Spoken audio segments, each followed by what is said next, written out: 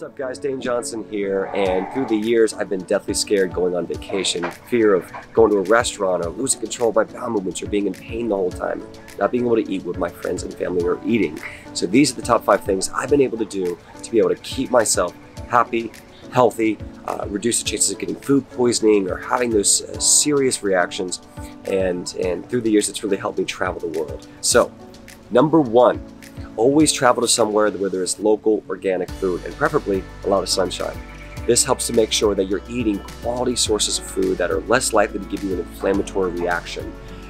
Sometimes it seems that these islands are great to travel to, but they have very little organic food because all of the produce must be imported. So usually the main continents where there are local farms are the best places, such as Mexico or Southern California. Number 2 is to bring customized supplements that you know keep you healthy and reduce the chance of having an inflammatory reaction or flare. So there are 5 different types of supplements I usually bring on vacation.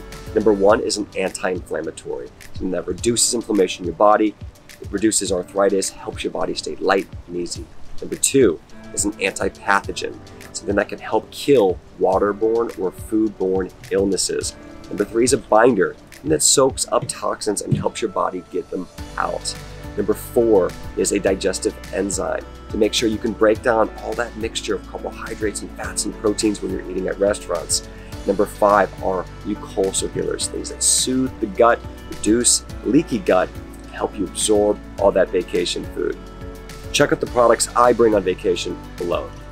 Number 3, go to bed early and wake up early. I know this is not a popular rule on vacation, but I found that everything I actually want to do to feel great and have great memories is early in the morning. Things like jet skiing or boating, things like going on a run or going sightseeing. All this stuff is stuff you want to do in the day.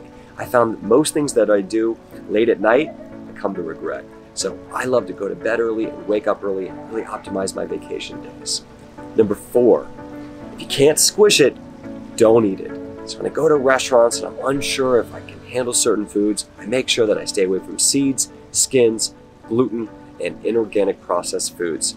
This way it increases absorption and reduces inflammatory response. It's a great way not to be on a diet, but also reduce the risk of you having a nasty reaction with food. If you feel you are going to have a reaction, use some of those digestive enzymes and maybe even the anti-pathogen afterwards to help control the negative reaction you get from things like oysters or sushi or raw fish or different things you might eat while on vacation. And last but not least, tip number 5 is staying away from alcohol. Now I know that is also not a popular rule, but if you stay away from alcohol, you're more likely to feel better, to wake up early, to see more, to have more fun, and come back from vacation feeling nourished. Many times when I was on vacation, I felt like I needed a vacation from my vacation because of being hungover or eating bad foods and staying out late. All of a sudden I felt almost worse when I got back than when I left. So staying away from alcohol is something I love to do, but if I'm going to have alcohol, I stay away from alcohol containing gluten and alcohol that is high in sugar. So margaritas and table wines and beer, all of these have yeast and gluten and high sugar and are more likely to cause a fermentation in the body and cause more of an inflammatory reaction, making your immune system flare up. Also to increase arthritic pains and headaches and not feeling good or looking good. So one of the best things you can do is limit your alcohol consumption or get rid of it, or just stay away from high sugar or high gluten foods. If you enjoyed this video, please like, please subscribe, it greatly helps the channel. See you guys next time.